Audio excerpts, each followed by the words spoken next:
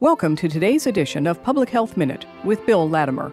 Florida has over 1 million swimming pools and nearly 8,500 miles of tidal shoreline. It has also experienced some of the highest rates of child drowning deaths in recent years. Shawn DeRosa, director of Aquatics at Penn State University, studies aquatic safety. Shawn, how can we best prevent drowning deaths? Accidental drowning is a preventable tragedy. To help prevent drowning, use multiple barriers to prevent children from getting near a backyard pool. Always stay within arm's reach of a young child. Never leave a child alone, even for a few seconds. All non-swimmers should wear a properly fitted life jacket. Enroll all children in swimming lessons and continue through all levels.